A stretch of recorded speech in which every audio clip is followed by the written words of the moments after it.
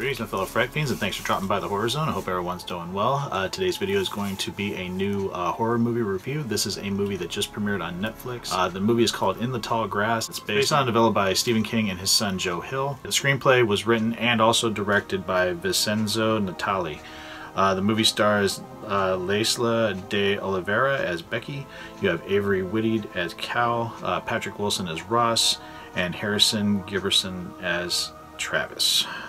Pretty much what the film deals with, a brother and sister, they're driving through Kansas. They pass by this field and they hear this young boy's cry for help, and they venture into the vast field of tall grass, and then they come to realize that there is no way out and there's something evil lurking within. Now, I was really looking forward to this film. I had seen the trailer about several weeks back. The trailer looked great. I love Patrick Wilson. There's been some terrific Stephen King adaptions. 1922 and Gerald's Game that have been done on Netflix are two that come to mind. Those are both fantastic, so I was hoping that this would be equally as fantastic, and I was very disappointed in this film. I think the premise is fantastic. I love the idea of a brother and sister. I think, you know, more films, more horror films, I like that when it's not just a couple, it's a brother and sister. And the dynamic between the two actors that played Becky and Cal, it was great at the beginning. I thought it was really well done. The dialogue was really fresh. Once they venture into the field to find this boy who's crying for help, I felt like maybe 30 minutes in, once Patrick Wilson's character shows up, that's when the film started to become strained for me. I just didn't feel the tension, the horror that the trailer made me feel like I was going to, and also the lead-in made me feel like I was going to, because I think the cinematography for this film is absolutely fantastic. You have this isolated church, you have all these abandoned cars, so you realize that there's more people in this field, people that are becoming lost in this field, and there's like this time vortex that's involved in it.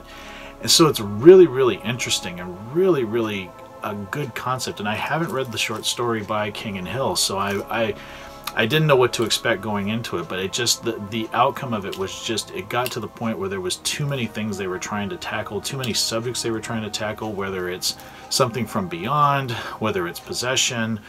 There's so many things that they're trying to talk about in this, and it just all gets muddied, and by the time the movie concluded, I just couldn't have cared less about what was going on and who was going to be impacted and who was involved and what it meant for the main protagonists. I just didn't care about them at that point. It's not one that I would watch again. It just didn't deliver for me. I was very disappointed in it.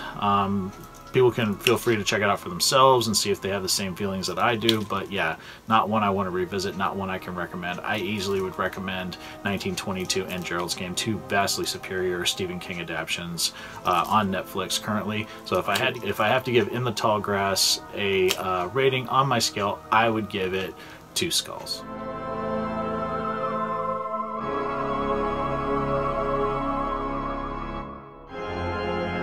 My review of In the Tall Grass. I'm curious if anyone else has seen it. Please leave your thoughts in the comment section below. Would love to hear from everyone. And as always, thanks so much for dropping by the Horror Zone, and I'll talk to you guys later. Take it easy. Stay scared.